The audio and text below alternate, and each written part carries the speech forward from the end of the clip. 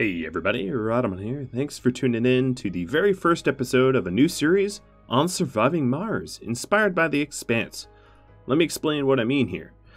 We are starting off trying to terraform Mars. This is going to be somewhat roleplayed like we're in the Expanse universe. If you're not familiar with what the Expanse is, it is a unbelievably wonderful sci-fi show that you should definitely go in and tune in for. It's on its 4th season now.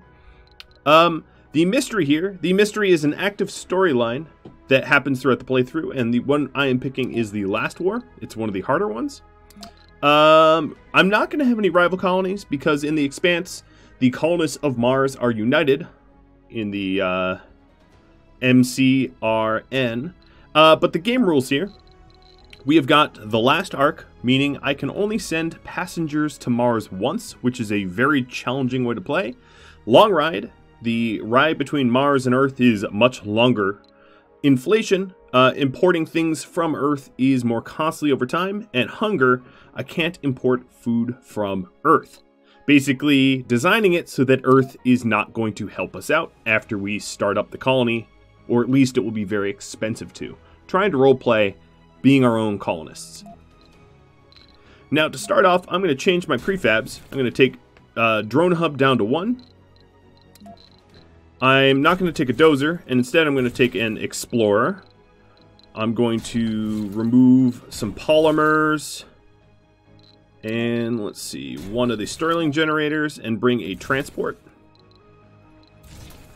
And add in one more orbital probe. Okay.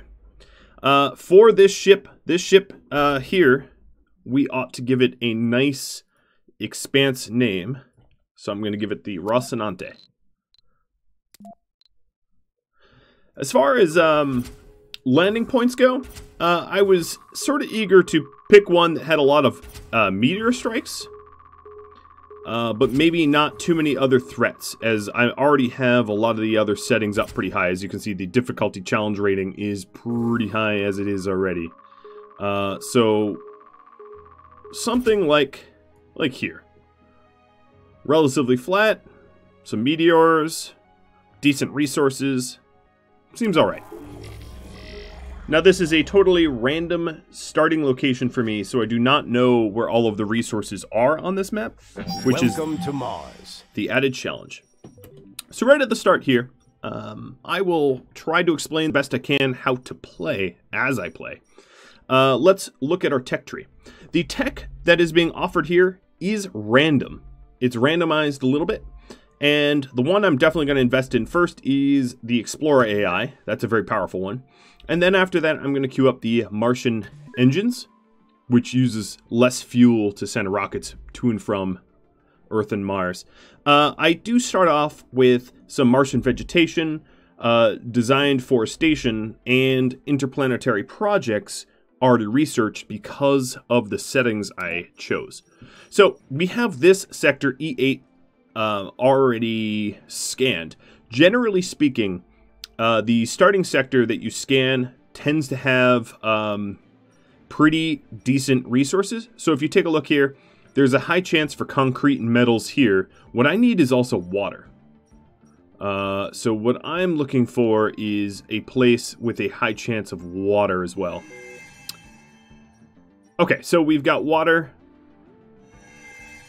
and concrete. And then I also want rare metals. There's maybe rare metals here. Polymers.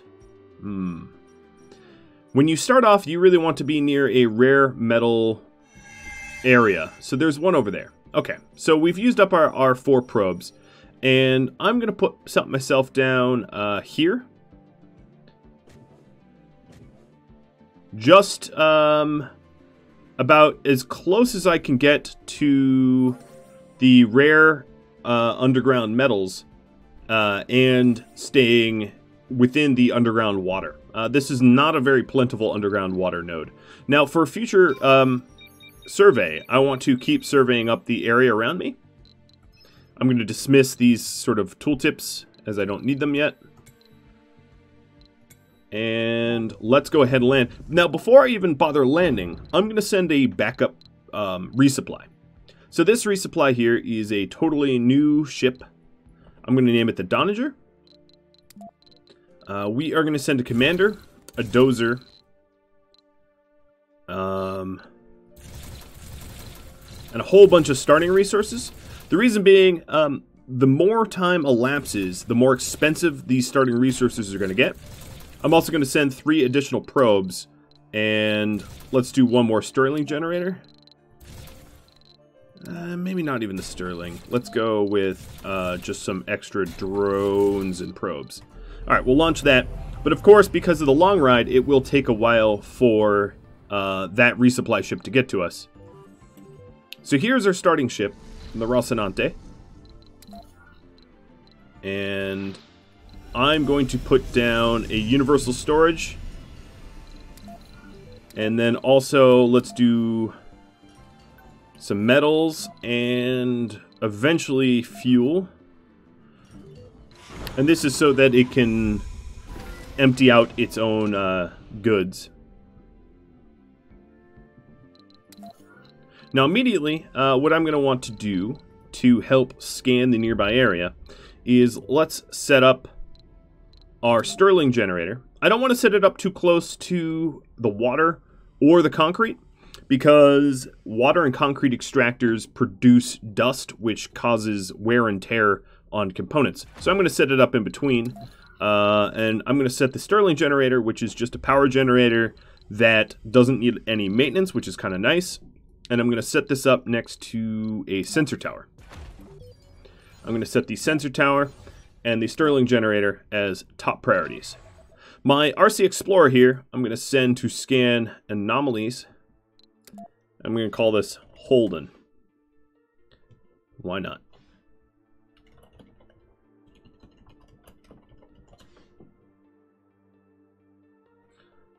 Then the little transport here is going to start gathering resources. And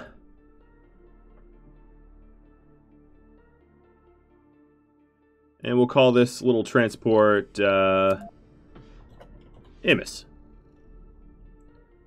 Alright. So at the very start, I don't start off with any metals, but I do start off with some electronics. So the sensor tower that I'm setting up will have the electronics it needs. Holden, my little explorer, is going to queue up to scan some of the anomalies I've already discovered.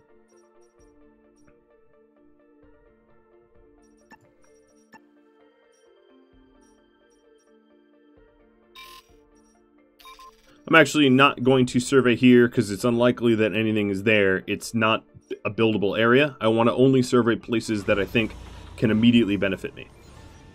So here we go. We got our sensor tower up, and with this sensor tower, we get a little bit of advance warning if meteor showers are coming down on us, and then additionally, it speeds up the survey of the immediate area as well. So I will be able to survey the surrounding area a little bit more quickly as a result. Very, very useful. So the next thing I want to do here is to start to exploit the water resource I've got over here. So I'm going to set up a water extractor, and I'm going to put the... So the blue hex has to overlay the deposit, and then the gray hex is where it creates sort of dust pollution. Anomaly analyzed. Milestone achieved. Okay, I just analyzed my first anomaly, which hit a milestone. So let me explain milestones. If I go into the mission profile, or actually the milestones profile here, normally you have rivals when you play, and the first one to hit these milestones gains the extra research, but it doesn't really make sense from role-playing standpoint to have rivals on Mars, because in the Expanse universe, really only Martians live on Mars, like the humans that wanted to settle there, and there isn't... they don't really compete with one another. They're sort of united. They're actually oddly united. So instead, I have no rivals, which means I can hit these milestones whenever I do. It's not a rush. It's not a race with any other rivals. Instead, for added difficulty, I have cranked up a lot of the other settings to be much harder. Rivals actually, in a way, makes it easier, because if you befriend rivals in Surviving Mars by default, you can also trade with them. So let's say you were running a huge deficit of food, you could have them offer you food. And that makes it a little bit easier to feed yourself. Whereas now, I have no rivals, it also means I have no trade, which means if I don't grow every little last bite that I eat myself, I starve to death, and my entire colony dies. So, like I said, there is an added difficulty. Alright, so this water extractor is going to, once I have concrete, extract water. So I also need to add in a concrete extractor. And I'm going to set up this concrete extractor so it is not so close to everything else. So it just needs to overlay the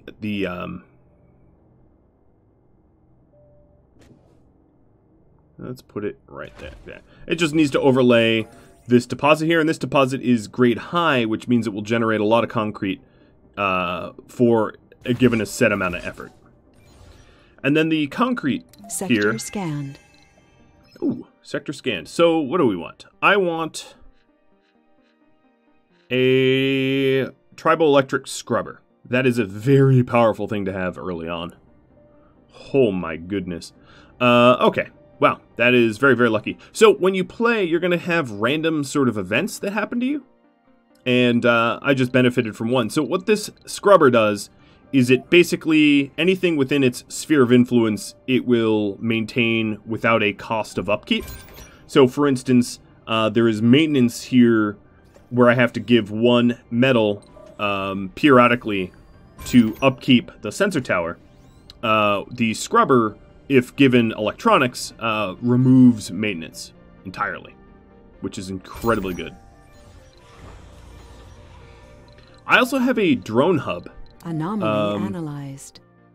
So this drone hub, I'm going to place with everything else. Get that set up. There's more to the barren.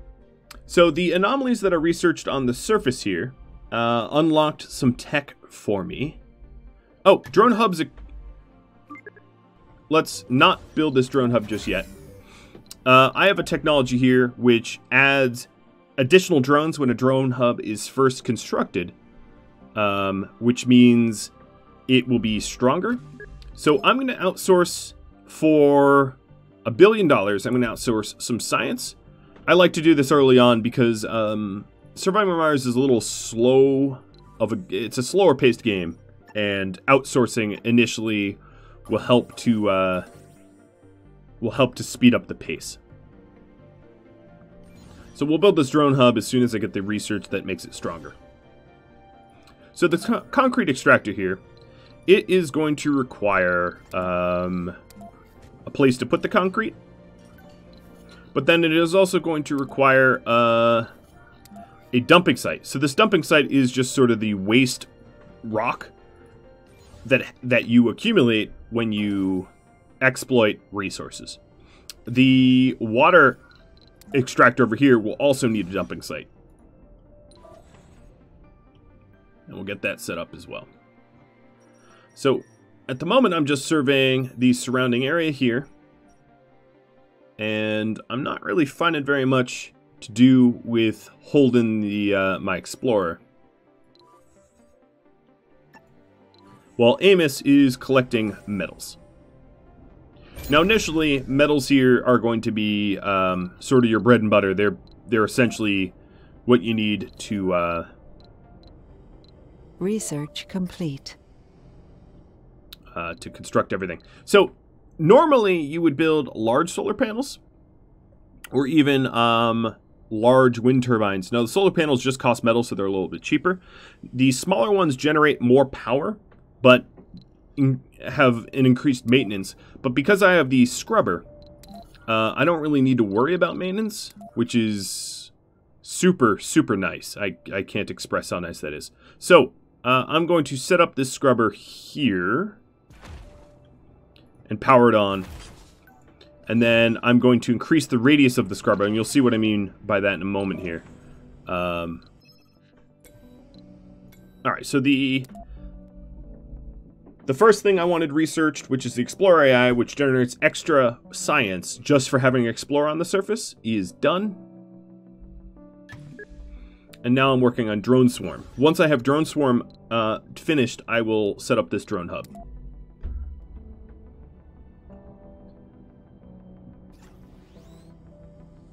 Good news. Alright, so the scrubber, let me speed up time a little bit. The scrubber, once this is constructed... Oh, boy. That meteor narrowly took out my, my main ship. Sector scanned. Now, for most of the natural disasters, there is a counter. For meteors, you can get sort of lasers to help shoot them down. That's sort of a late tier tech. For cold waves, you can get, you know, subthermal ground warmers. Some things like dust devils can't really be countered. There's some techs that help to counter a little bit. So now I've got my concrete extractor going. And I'm setting up my triboelectric scrubber. I'm going to increase the surface area of the triboelectric scrubber to now cover all of these things here. So anything within this radius will be cleaned periodically. So what I'm going to do is...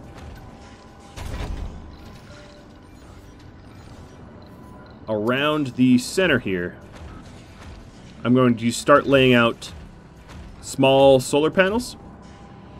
Now, normally the small solar panels would be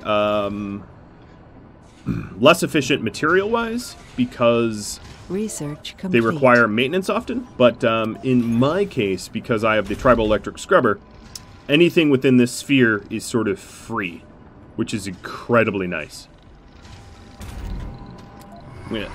You can cosmetically just change the way something looks with this button. Not all things have multiple skins.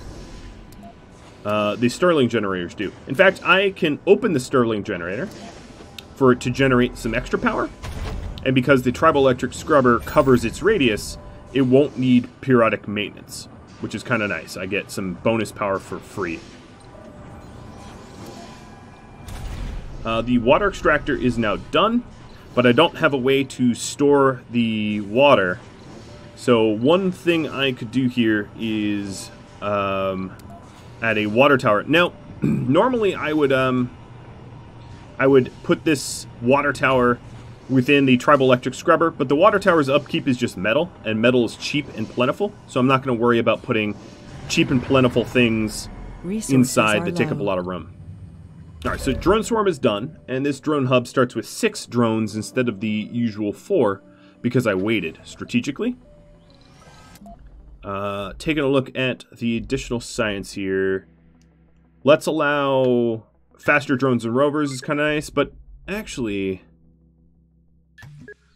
the hydroscopic vaporators, or whatever it's called, is also really nice. That allows you to harvest liquid water from the air.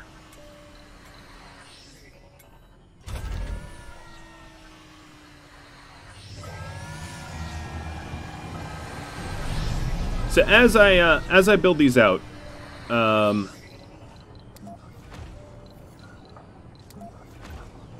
what I can do is move the cable so the cable doesn't take up space.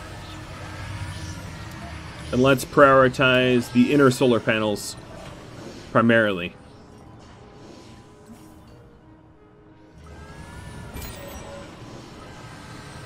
And this will be a lot of power. Alright, the Donager, the other ship I had, is coming down. Be mindful of the gray circle. This gray circle also creates dust. So the Martian advance engines are done, which means that I can blast off with less fuel, which is really nice.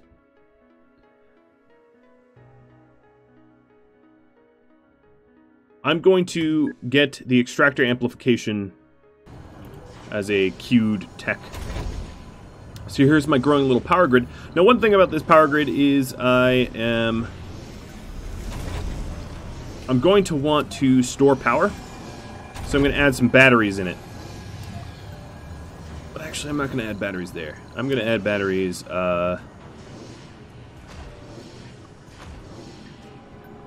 over here. Now the reason is I'm going to save the edge spaces of this radius for things that need to plug into pipes and whatnot. So now I'm creating water and storing it. The next thing I want to do is let's put a fuel refinery, and this is just such an object that should be near the edge. So as you can see, this is fully encompassed by the tribal electric, and I can connect a pipe to it. So the fuel refinery will create fuel, generate fuel with the water that I have. It is going to require a fuel depot. I'll put that right there. And given that I now have power accumulators, what happens here is they charge up with the solar power that I provide it, and then they slowly dissipate at night when there's no solar to be had. So I'm generating fuel, water. Also, I have now a commander and a dozer. The commander here, I'm going to name Alex. And let's get the commander and dozer to do something I'm going to need to do soon. What I need to do is, I'm on a cliff here. I need to create a ramp to access more of the map. So I'm going to create a ramp that starts here and ends right there. Have it be as small as possible so it's easy to do.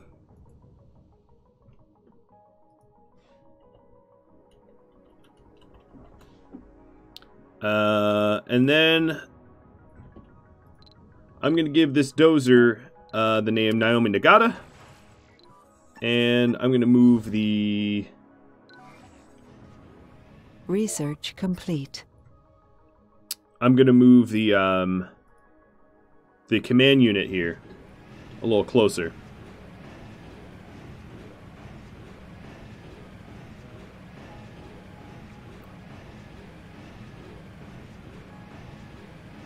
And I guess I can give first and last name. So we just got decommissioned protocol. Let's see what we've got next. Scientists and botanists. Increased performance is going to be very, very key. The reason being, I have to grow all my own food. So when we start to colonize, my botanists need to be doing a really, really, really good job, or I'm toast. Alright, so Holden and Amos. Amos Burton.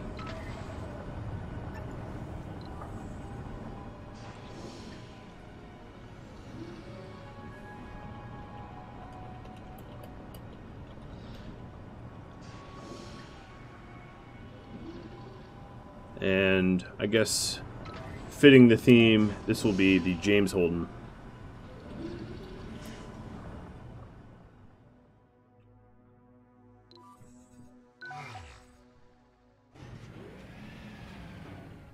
And then this should be the Alex Kamal. Alright, so I do need a place to store the waste rock that I'm generating, creating this ramp. So let's create a little dump site. Scanning's going well. So fuel. Oh, another thing, now that I have fuel, I start off, because of the faction I have, I start off with these sort of greenhouse gas factories. So I'm going to put them down and make sure that they're within the sphere of influence of the tribal electric scrubber. I'm also going to reduce the priority of the Donager here so that we refuel the Rhadamant to leave first. Oh, we found another science thing for Holden to go search. So I have to really lay down the groundwork for the first dome. That's the goal. The goal, of course, is to colonize Mars. And I don't yet have what I need to set up the first dome. Alright. Send the Amos to gather more material. And I also have these new orbital probes. Anomaly found. So I'm going to strategically scan around the map here. I guess my last one will be... Anomaly analyzed. There. Okay, so now I have little bits of the map discovered everywhere. And that can allow me in the future to set up sensor towers in order to scan the surrounding areas a little bit faster. Oh, that is a very good science to have. The compact passenger module. That will allow me to send 10 additional colonists on the first maiden voyage, which, you know, can help avoid research complete. Having too few people for too many jobs. So the evaporators are done. I don't yet have the moisture farms set up, but it'll help. These greenhouse gas factories. Alright, my power excess, I definitely need to add some additional power to the power grid.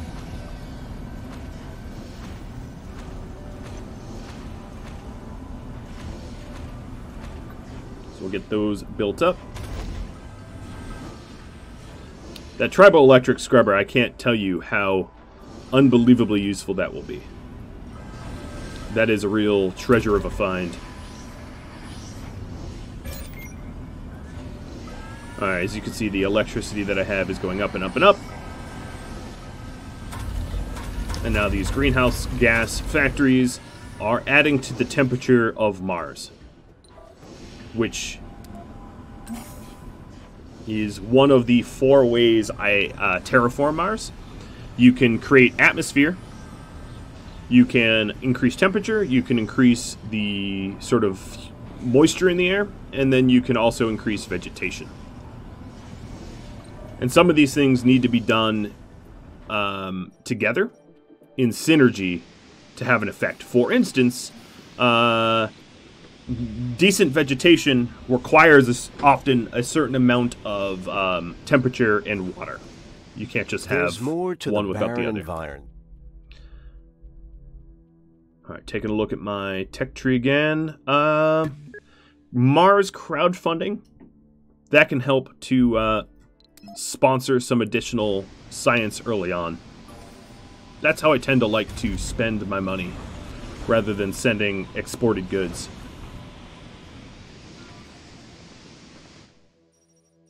So when this ramp gets done, and right now we have Alex Kamal, 4 drones, and Naomi Nagata, the dozer. That might kind of be the wrong... Let me try this again. You are... The dozer really ought to be Amos Burton. The Explorer, the transport here... Anomaly found. Could be Naomi Nagata. Alright, so another anomaly is found. Let's send Holden over. Each anomaly does different things. Some increases your base science, some gives you new technologies, some gives you breakthroughs, which is specialty science, these things. So this here will just unlock new technologies for me. When I say just, I mean that's really, really good, but that's what it does. Alright, so now as you can see, as long as I have the maintenance for this triboelectric scrubber, which is 1 microchip, 1 advanced electronic, everything within the sphere stays nice and healthy. I no longer have need of that cabling. Anomaly analyzed. There's more to the We got anonymous sensors, which I definitely want promptly. And The anonymous sensors allows sensor towers to no longer require power or maintenance, which allows you to survey the map a lot more quickly. That is a very, very good research to have if you want to uncover the mysteries and the science of the map, which I do. Because I have an underground structure here, it's sort of generating polymers, and I should definitely capitalize on that before that upwelling comes back.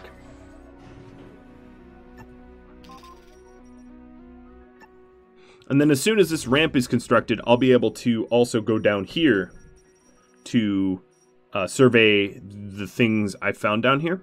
Most maps are multi-leveled like this, and you're going to need ramps or tunnels. Ramps here are terraforming projects. Tunnels are engineering projects. You can also create tunnels to bridge, but the tunnels cost a considerable amount. Now, if you're trying to send resources like power or water, tunnels are pretty useful. But normally I use ramps because as long as you have a dozer or a command drone, you can do it sort of for free. So the drones and the dozer here are building this ramp. And on this map, I only need one ramp. Now, you could also flatten out things. There's a whole bunch of different terraforming projects. You can flatten out, sections of mountain that you don't like, for instance, if you're trying to make room for a big dome or whatever. But keep in mind, if you flatten out, the more terraforming you do, you sort of ruin the quality of the soil. You are eventually trying to terraform Mars in a way where you're creating like a hospitable environment, and if you're constantly bulldozing everything, you're going to effectively ruin the topsoil's quality. So, not something you necessarily want to do. Now, if you pan out, like I just have, out to the map like that, you can see what sort of resources are in what different areas, which gives you an idea of where to hunt to look for resources. Surface resources, you're only really ever going to find polymers and metals. You're not going to really find anything else.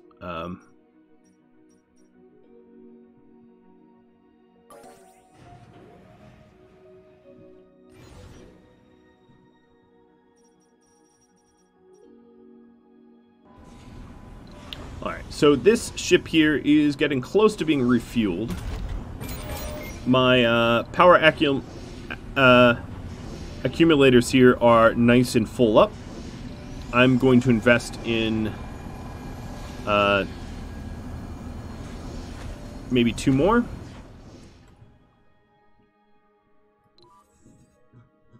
Alright, according to the map, I've gotten all of the polymers from that tile. Getting polymers early from the map like this is very, very handy because it allows you to not have to import them from Earth, which is very costly.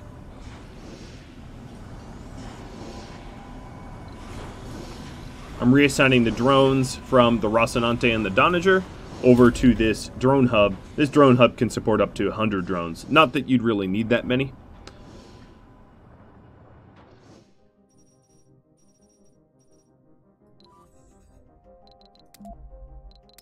Let's go ahead and spend more money to outsource more tech.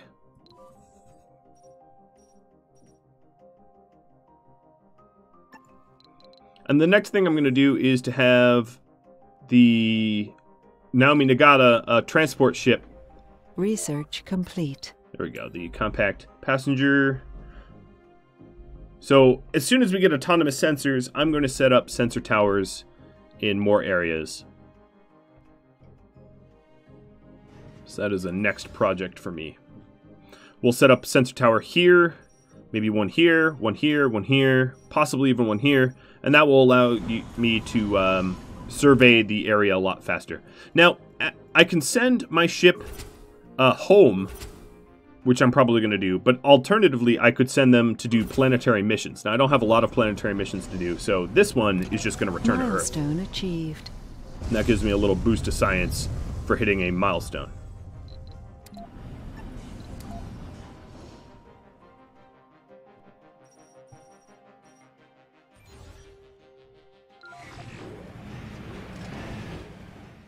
Now, another thing I would be able to do is, if I have a lot of drones, as you can see over here, sort of idle, I can assign 4 of these drones over to this drone commander. Sector So this scanned. drone commander is controlling 8 drones, which will make terraforming that ramp a little bit faster.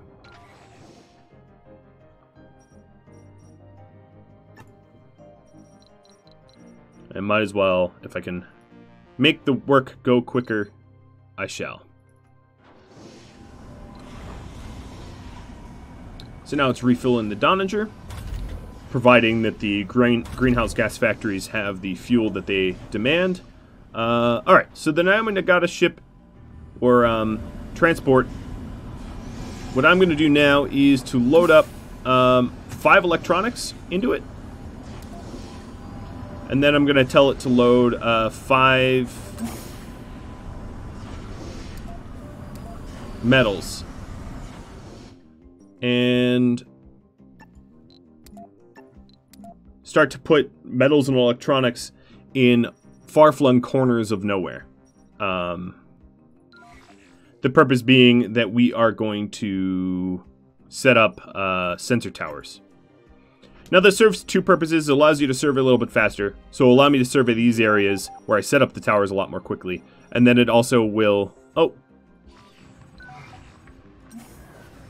This drone ran out of power trying to get to the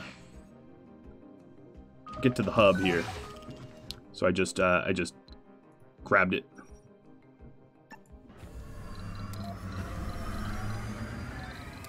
Alright, so here's the sensor tower.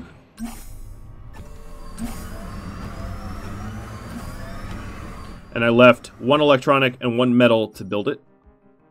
And then I'm also going to set up a sensor tower somewhere over here. Research complete. Autonomous sensors just got completed.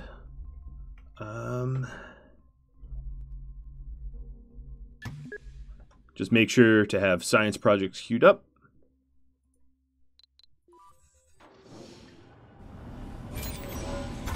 Alright, the accumulators charging up quite nicely.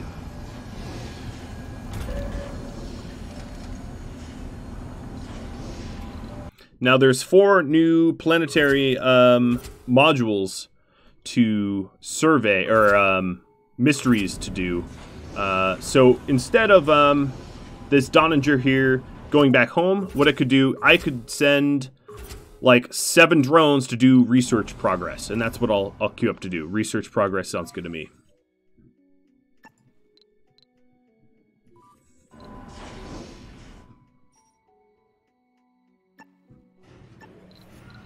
Alright, so one of the sensor towers will go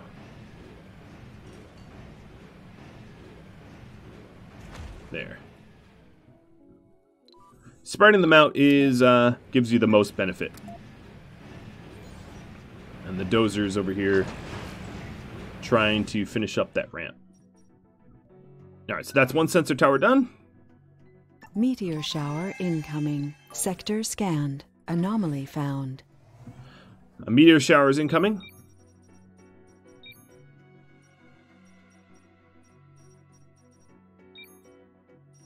And now with this new sensor tower, researching or surveying these new areas out here are a lot faster. So meteor storm's coming in. I gotta be careful of that. Hopefully it won't hit me directly.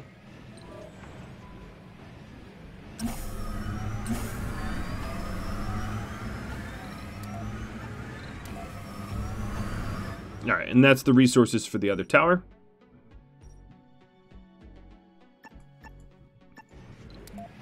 And then I'm going to dump the remaining 3 metals and 3 electronics here. Complete. Anomaly analyzed. Because I'll come back to it later. I would rather have the Nagata to be collecting more resources.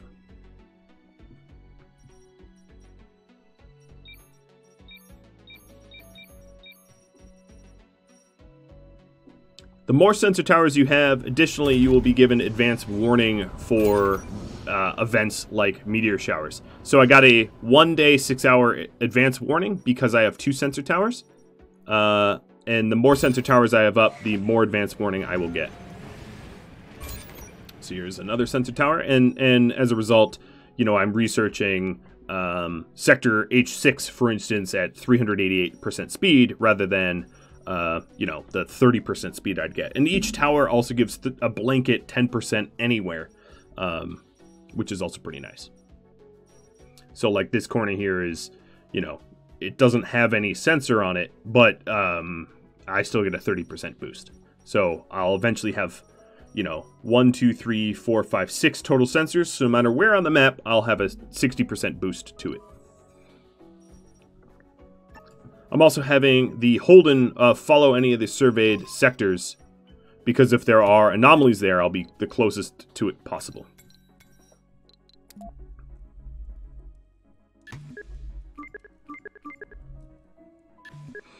Science research picks up where you left off, so it's not much of an issue to change what you're currently focusing on. So Earth Mars Initiative just opened up, which gives another blanket 100 research per, and I definitely want to pick that up. All right, this ramp is just about done, so I'm going to send the Holden over so that I can start heading down here. And I should also do the Nagata as well, because she is going to need to move some resources around. So here's the ramp. The ramp is done. Unfortunately, that also means that the Barton-class ship here... Actually, let's load the Waste Rock. Waste Rock, later down the line, has... It's a resource that's actually useful. So I'm going to move all of the Waste Rock from building that ramp over to my colony. Whoa, and there's meteor strikes getting awfully close to Kamal here. So I gotta be careful about that. But that's about all the time I have for this episode. So I am very much hoping that you enjoyed this episode, and we'll tune in next time. If you have any tips, tricks, feedback for me, questions of any type, drop me a line. If you'd like to discuss this, Discord is the place to be. You can get a link off of Rhadamant.com. Thank you for watching. I'll catch you all later. Adios.